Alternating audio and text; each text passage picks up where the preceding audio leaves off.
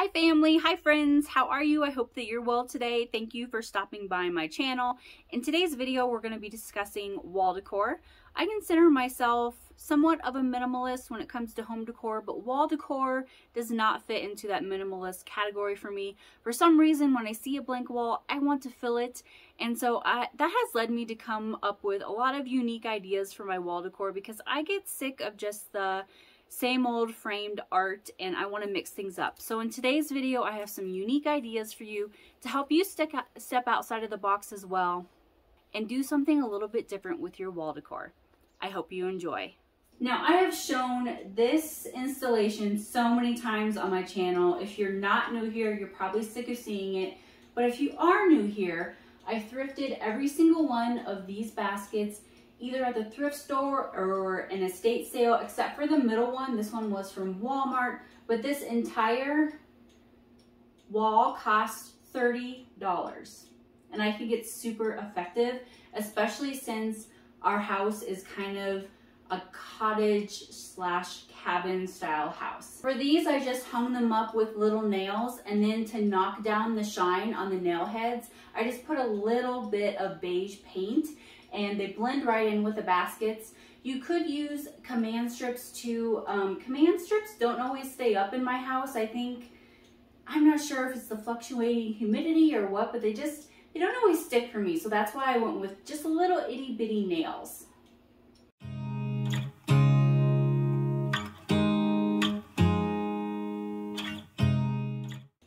This over here, I've shown on my channel before too. I actually have a whole video on how I created this, but this was actually part of a bed frame that we found on our property when we moved in, and I fell in love with the scallop design on this footboard right here. I'm a sucker for scallops. So I ended up painting this white. I wet distressed it, and then I waxed it, and then I installed these metal animal heads, and there is another half of this that I will show you here in a minute. I just cut it in half, and the metal animal heads I got off of Amazon. Well, hello, puppy. All day long you come in and out. This is my dog, Ruger. I don't know if you can see him, but he's the sweetest 9-year-old. We love him so much. Anyway, I think this would be really cute, this idea above a bed or a crib. I think it'd be so cute in a nursery. We've just chosen to put them in our living room, but we really love them. And I'll show you the other half real quick.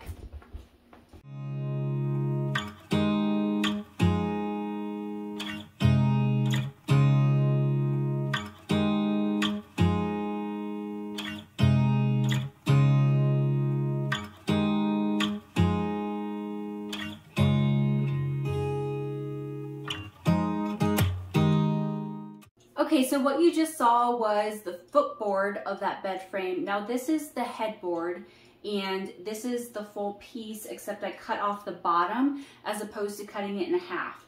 And I was gonna put this in our mudroom and have the doorknobs act as hooks there. I thought that would be really pretty.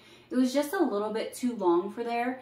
So instead I ended up popping it up here above our fireplace. And I do have an entire video on that as well if you're curious as to how I took basically what someone else thought of as trash and just left behind and made it into a focal point in our living room. I really love this piece.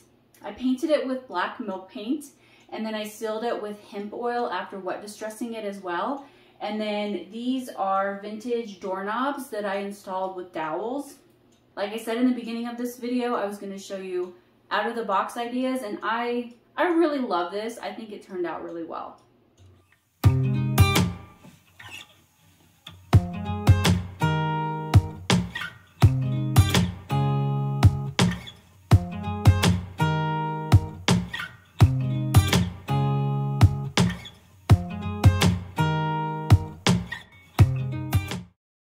These are some wall sconces for candles that I made. I just took a glass insulator and attached it to a piece of scrap wood upside down and then stuck the candlestick inside. I dry brushed the wood so that the wood grain would pop and it would look a little bit more aged and weathered. And I think they're super cute. They cost me just what the candlestick cost, which was about $1, because I already had all the other supplies.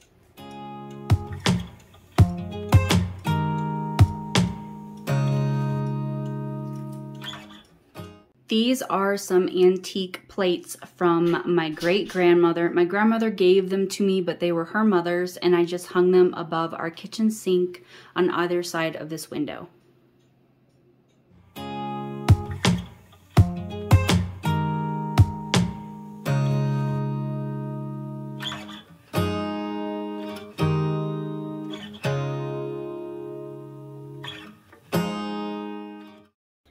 Now this is something I just completed yesterday. Sorry, puppy's playing. But my husband and I gathered some flowers basically from the ditch. Now if you do this, then make sure you look your flowers up to make sure they're not poisonous. But I dried them in between parchment paper and stuck them in the pages of a book for about a week. It just takes as long as it takes for the moisture to come out of the flowers. And then they're pretty much ready to go. But I put it on this craft paper. I just laid them and then sandwiched them until I could get it placed in the frame. And so this actually cost me $0, and I think it's super cute. It's something super unique that no one else will have. Okay, so first, this gallery wall is a fairly recent installation for me. This is completely thrifted items. The embroidery hoops were thrifted. Most of them I got for 50 cents each. The doilies were thrifted. Most of those I got for about $2 a piece, with the exception of the really big doily and the hoop. I spent about $12 on that.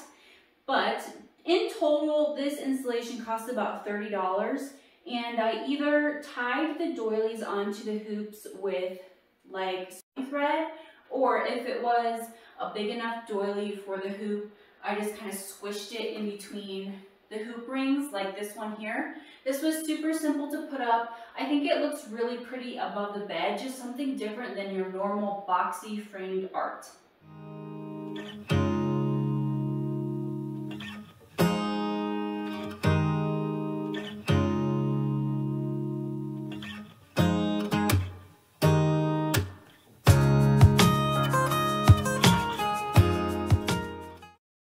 Well, anyway, those are the most unique pieces of wall art that I have. I do have some other ideas on my channel that are really budget friendly and cost effective, which all of these ideas have been so far. I like to think outside of the box. I like to get creative. So I hope you found an idea that you thought was worth trying in your own home. And if you have any questions, pop them down in the comments for me. Like this video for me, share it with your friends, subscribe if you haven't already. I would love to have you as part of my channel, and I'll see you guys in the next one. Bye. Well, those are the most unique pieces of wall art that I have. Can you hear my puppies playing in the background? Okay. It's fabulous. It's fabulous.